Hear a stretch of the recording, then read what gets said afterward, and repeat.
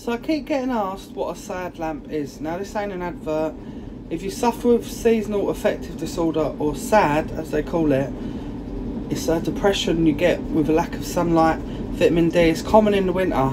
I get it. I absolutely dread the winter for that very reason. I take vitamin D tablets, and yesterday I did get a SAD lamp.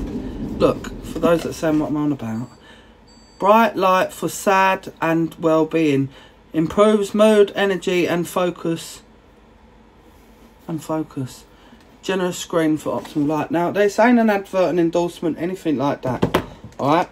If it helps me, I'll be glad that it helps others. This is the lamp.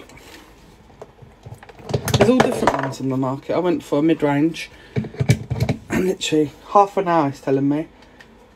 The bright light, so when I'm having my coffee, I put it next to me for half an hour, and I don't know how long it takes to improve or affect your mood.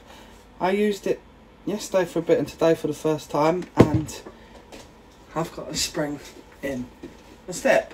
I will let you know how I'm getting on with it over the next couple of weeks. I think it takes a little while to work, so maybe it's mind over matter at the minute, but I'll let you know.